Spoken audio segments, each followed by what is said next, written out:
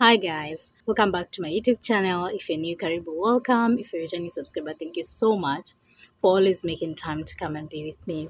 So this is a continuation of my last video. So just in case you've not managed to watch it, you can go and watch because this is a continuation. So in the first video, I told you I found out that I'm pregnant in July 26, 2024, and it took me over 1 month just to get a doctor's appointment.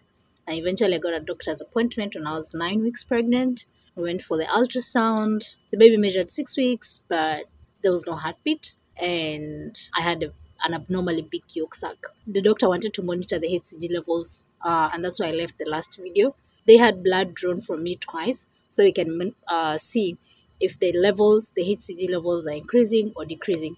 So HCG level is the hormone that your body produces when you're pregnant, and it keeps increasing every single day. So they were supposed to call me. They didn't ask me to go in. They were supposed to just call me on the phone and give me the results of the two tests.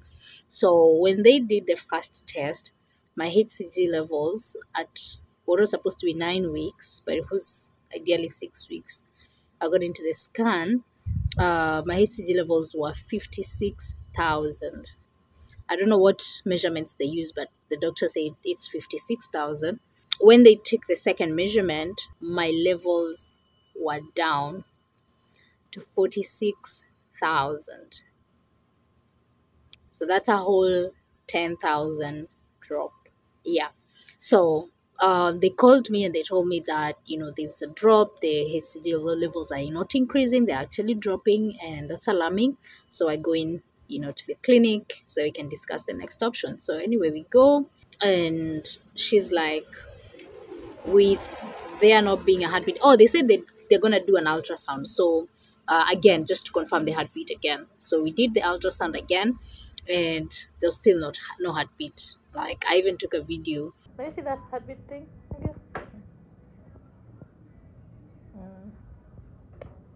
So there was no heartbeat. So the doctor was like, since there's no heartbeat, we've done the ultrasound twice. Your yolk is abnormally big, and your HCG levels are dropping. It ideally means this pregnancy is not viable, and we have to you have to like expel it, and that really crashed us. When they already called and they said the HCG levels are dropping, I was like, oh, I guess that's it. But hearing it from her now was a bit, it was too much. It was a lot. So she was like, at this point, we have three options. The first option is she can sign me up for a DNC. DNC is a procedure that you undergo under anesthesia. I hope I'm saying that right. So it's basically a procedure, an operation. You go to the hospital. And they vacuum or clean your uterus and just take off the products of conception. The second option she was giving me is I could take medication that will help my body to just expel the remains or the products of conception. And the third option she was giving me was just waiting it out and just see if my body is going to recognize that, yeah, things are not going the way they're supposed to go, and it will start the process of miscarriage normally or naturally. I mean, my husband was there, but I felt like this was more of my decision than it was of him. That's what I felt like. And so I told him I don't feel comfortable going to the hospital to have it cleaned or to have my uterus cleaned.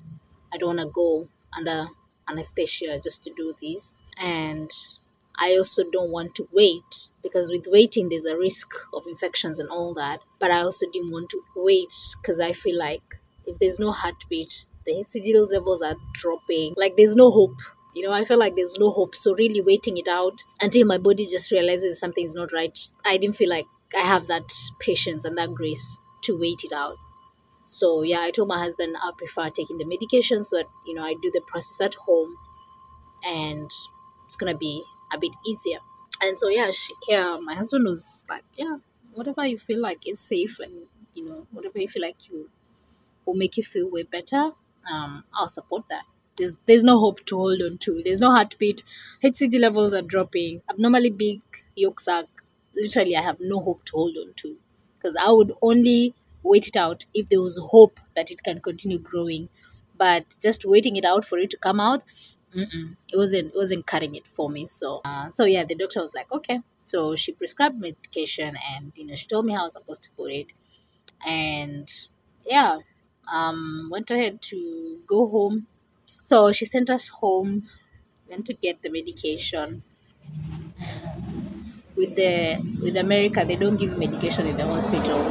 The doctor will send the medication in a pharmacy that you choose, and then you go take the medicine there. And no one will ever give you medicine here if you don't have a doctor's prescription. So we went, took the medicine. I had to insert the medicine in my VJ. So I did that, and ideally that's supposed to contract the uterus so it can expel everything. And yeah, after like an hour, I started bleeding, and I was passing clots, I was cramping. I wasn't that much, like I could handle it. I didn't even take a painkiller, honestly. Went ahead to bleed for like 3 days. That first night is when I passed like clots, and the bleeding was a bit too much.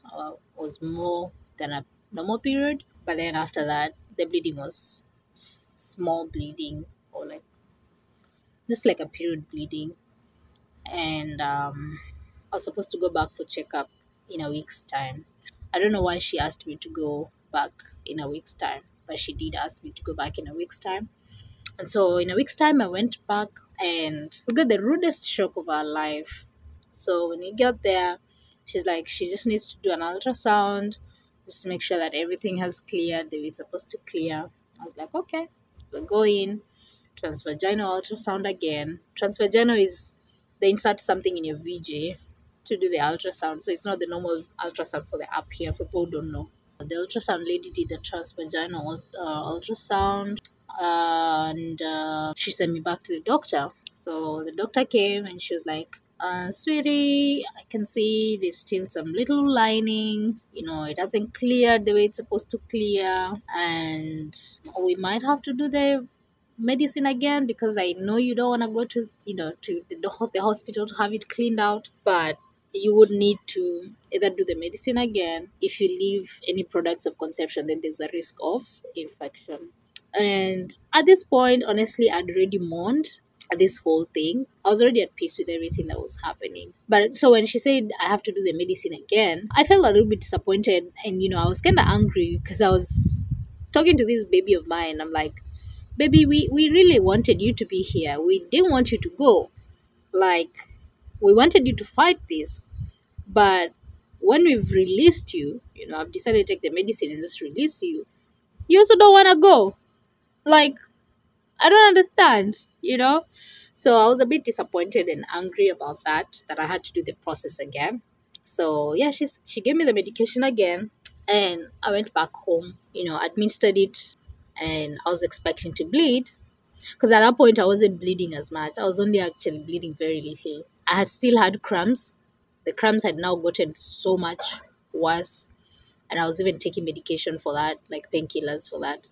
So when she said there was still something, I was like, I could see why there would still be something, because I'm cramping and I'm still bleeding. It's not that much bleeding, but you can't stay without a pad because you're gonna mess up. So anyway, took the medication the second time in the evening, and I sat there waiting to bleed. Guys, do you know I didn't bleed? In fact, the medicine they gave me is called misoprostol, cytococ. I'll put it here. I didn't bleed. Like, the second time, I honestly didn't bleed. And in fact, the little bleeding that I had stopped. So I called the clinic, and I'm like, hey, there was still products of conception, according to the ultrasound. And he gave me medicine that was supposed to make me expel it. But I'm not bleeding. And I'm worried. I don't know what's going on. And she's like, I'll just wait it out. Just wait it out, and don't miss your appointment next week, because she'd give me another appointment the coming week. I was like, okay. That's how I eventually just completely stopped bleeding. And by the time I was going in for checkup the next week, I was asking her, this medicine, was it supposed to make me bleed or make me stop bleeding? Because my bleeding just completely stopped. And I didn't even have cramps at this point. So she was like, there's sometimes we use the medicine to make people stop bleeding. So, but if there was something in the uterus, you ought to have bled. I was like, well, I didn't.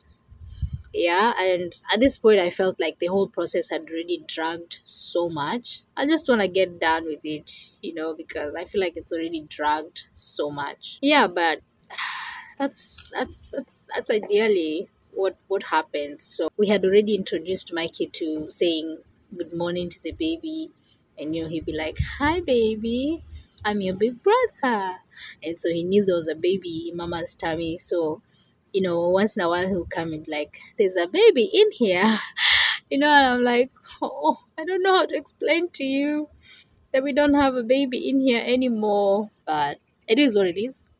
I believe we all have different journeys that we have to go through. And if you're given a certain assignment or a certain journey, simply means God trusts that you can carry that cross. And so I'm like, if not me, who else? And so I chose to share my journey or my story. I never shared the first loss that we had, because that was the first time that I lost a baby, and it was just so overwhelming. I was like, I wasn't ready to share it, but now that I've done it, it's like the second time. I'm like, okay, let me share so that when you finally see us with a baby, you will be part of the testimony. You know what had happened previously. Yeah, and it's also to encourage another woman out there. Like, women go through a lot at this season of my life. The couple that's really encouraging me is Benjamin and Akinyi. I watched their videos, about how they tried for a baby for 3 years and they didn't have any success, and now she's pregnant. And I just look at her, I'm like, yeah, there's hope. There's definitely hope. And so, just a disclaimer, we didn't lose our pregnancy because we shared it on social media. That's not the case. We lost this baby at 9 weeks stroke 6 weeks.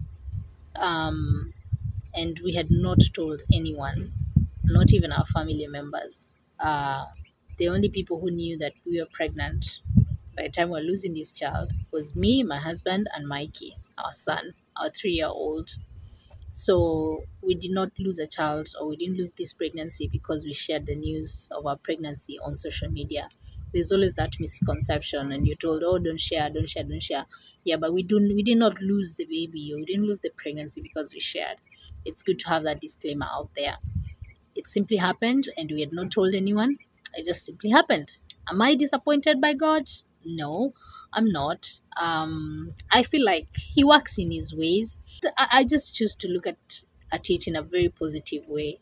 And my God is never limited. My God is never limited. I know He will do it. And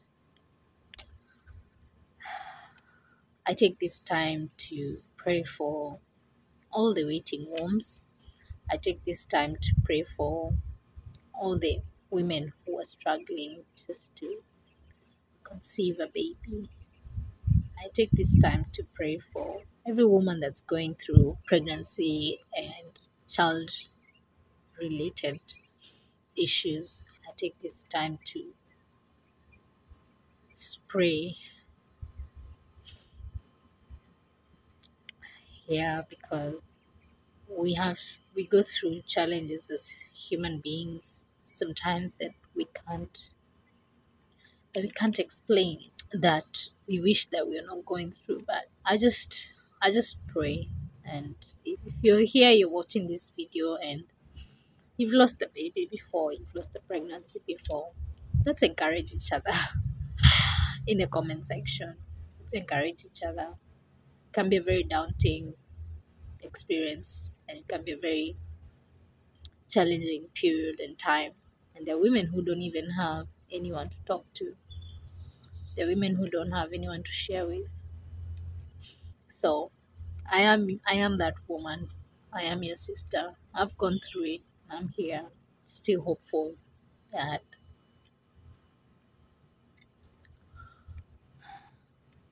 I will one day carry my baby. I'll just end this video right here. And as always, remember to be kind to one another, love one another, and treasure every minute you spend with one another because tomorrow is not promised. Bye bye. And the people who keep telling women, oh, why you married and you don't have kids and stuff like that, please stop. You never know what one is suffering or going through behind closed doors. Just mind your business. Honestly, just mind your business. Just mind your business. Just mind your business. It's none of your business that oh someone has been married for years and they have no child. There are people who don't want children genuinely, but there's some who are struggling to get pregnant. So just be kind. At the end of the day, don't be stupid enough to think to ignore that fact. Yeah. Always tell yourself it's not in your place, it's not your business. Yeah.